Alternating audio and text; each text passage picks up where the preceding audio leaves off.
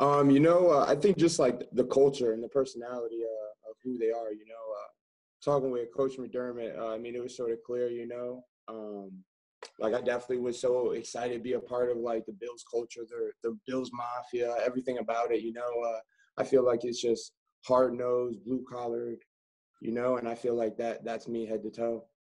Just to follow up quickly, did you know about that, or was that something that they sold you on once you spoke with Coach McDermott and others?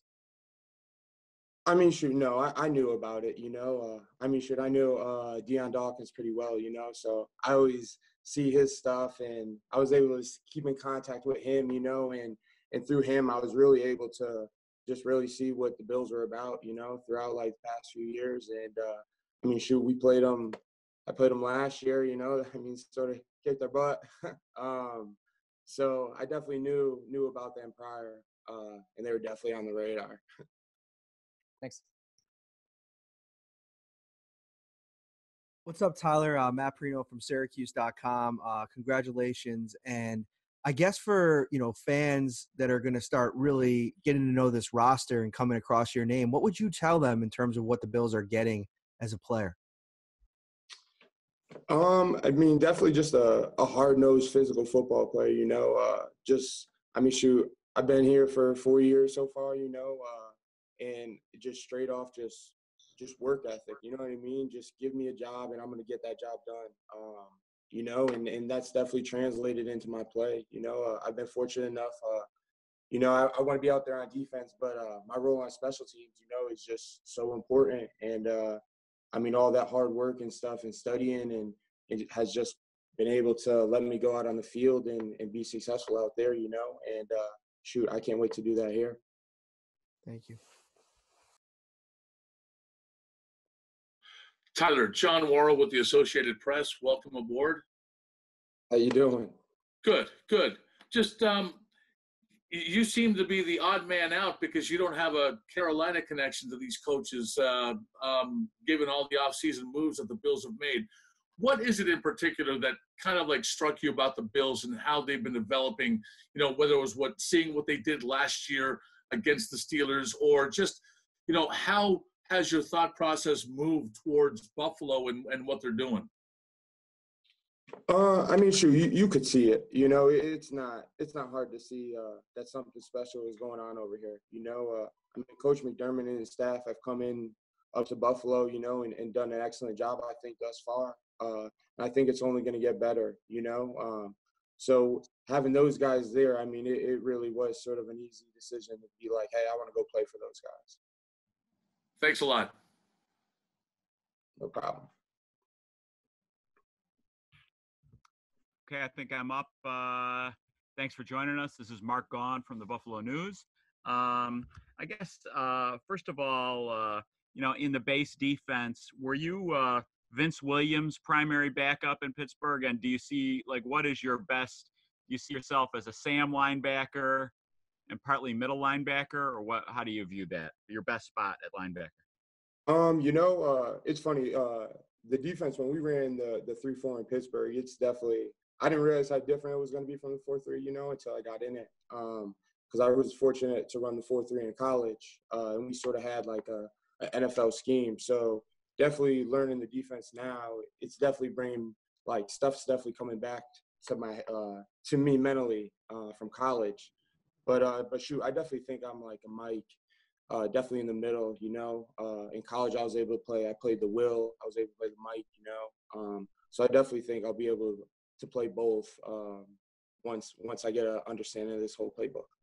And then, just kind of, obviously you've got so many tackles as a special teamer the last 4 years. What do you think sets you apart from what makes you such a good coverage man on special teams?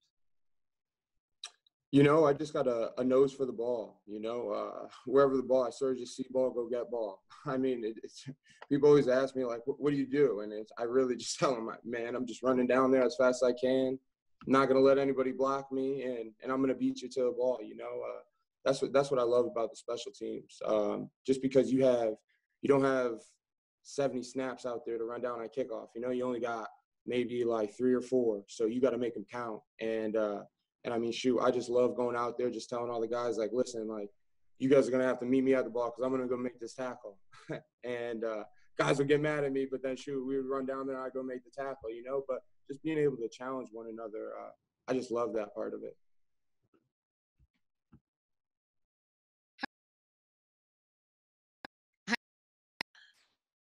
Alex Ross from the CBS station out in Rochester.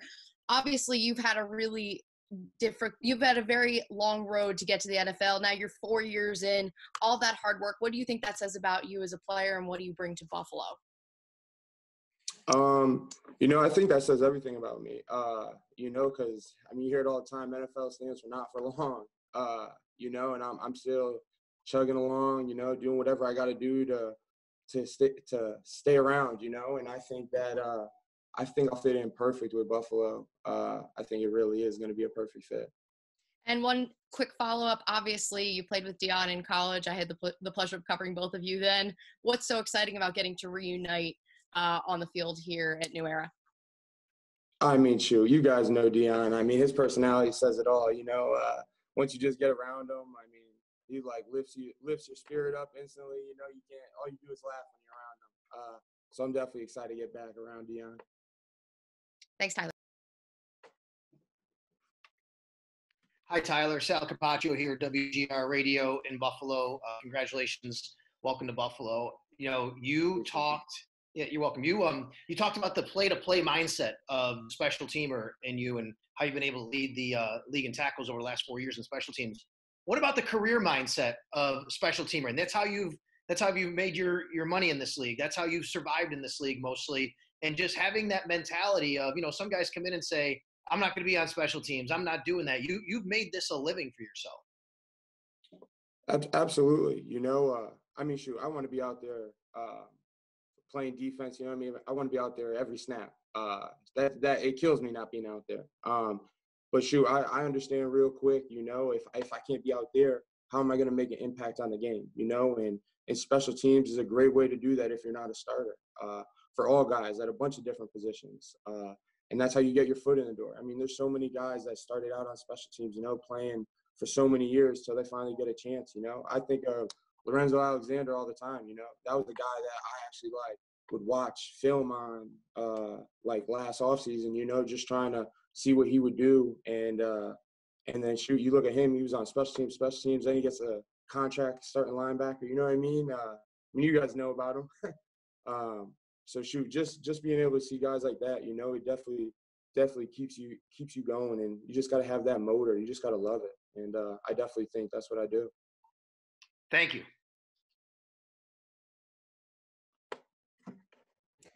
Hey Tyler, Maddie Glab again. How you doing? How you doing? Quick question for you, just about your workout schedule. Has it changed at all since the virus outbreak? Were you doing anything differently before? What do workouts look like now for you? How have you been staying in shape? You know, I've been very fortunate enough to still be able to, like, work out every day. So my schedule really hasn't changed. You know, I'm still working out in the weight room and then still being able to get out on the field quietly, like, you know what I mean? Secretly, we're out there, whether it's early in the morning, late at night, but we definitely just figure a way to get the work in. And yeah, so I'm definitely feeling good at this point right now. Cool. Have you been using, like, a friend's gym, your own gym? How have you been able to get your weightlifting in? Yeah, so I've been fortunate. I've been able to go to a friend's gym and train there.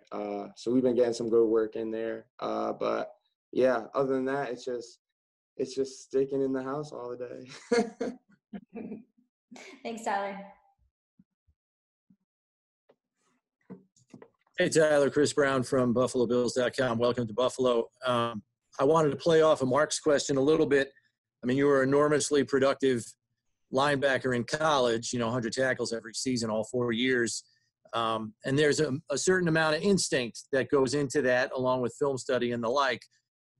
Playing off of maybe what you were talking about in terms of get ball, see ball on special teams, how did you kind of translate that productivity to the special teams part of the game in the NFL? Did you have to apply similar kinds of instincts, or is it just pure all-out effort when it comes to special teams and it's nothing more than that?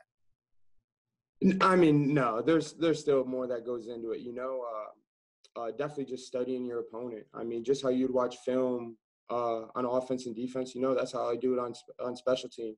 Able to break it down, analyze it, if I know the call we're running, you watch film, you can figure out, okay, who's going to block me on this kickoff, and you figure out those things. And then when you go out on the field and you do it, you translate it, you see the results, and it's just like, man, like, this is awesome, so it just keeps you going, the mental grind of it, because once you see the results, it's awesome. And how much do you have to mix up your approach to opponents, knowing as productive as you are, you're going to be a marked man on special teams? How much do you have to mix up your approach to kind of keep them off balance and guessing? Absolutely. I mean, shoot, I remember when I was a rookie, someone told me, like, man, if you're making plays, like, that's good, but like once you're making plays, getting double teamed every time, like then you're doing something, So shoot, that's ever since then, that's just been a goal. I want to be getting double teamed every time.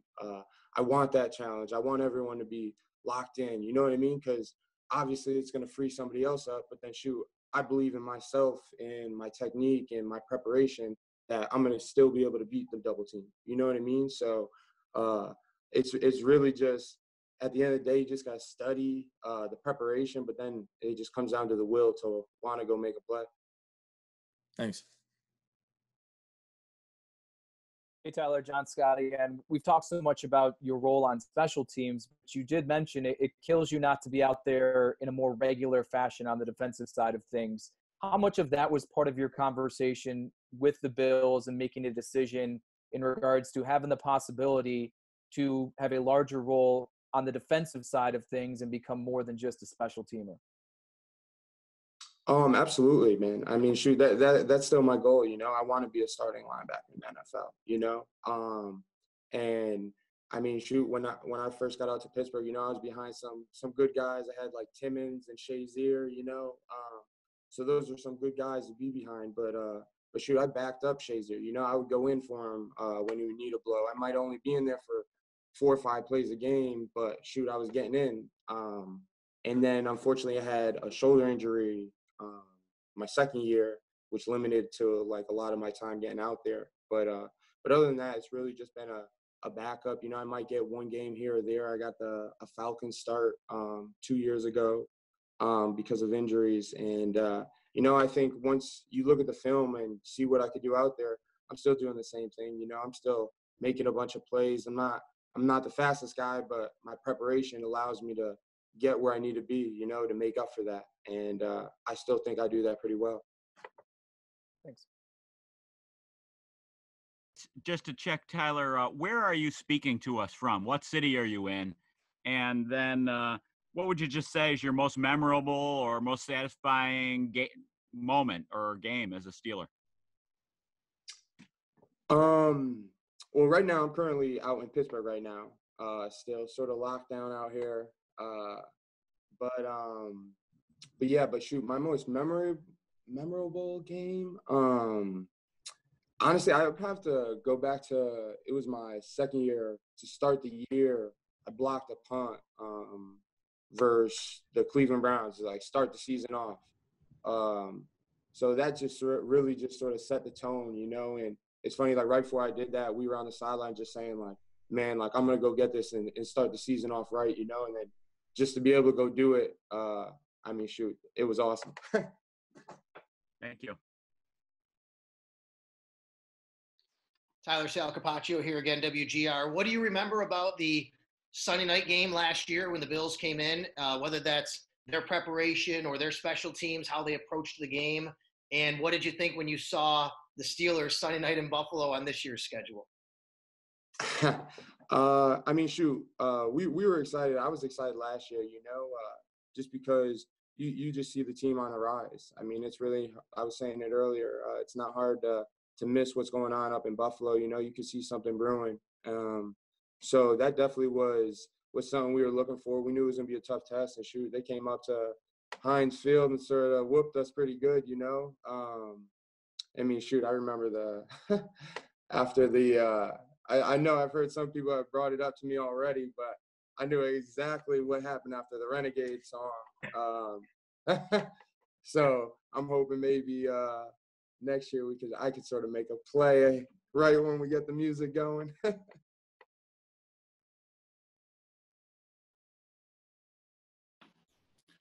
Hey, Tyler, John Worrell once again. Given your beard and I see you've got a nickname, Dirty Red or something like that, which kind of like speaks to what we're seeing some of your outgoing personality here. You seem to be a blue collar guy who seems to be a perfect fit for Buffalo. And what do you know about the city in that sense? You know, whether it's Bills Mafia or, you know, everybody knows about the, you know, the table crashing stuff. Just, you seem to be fit for this town.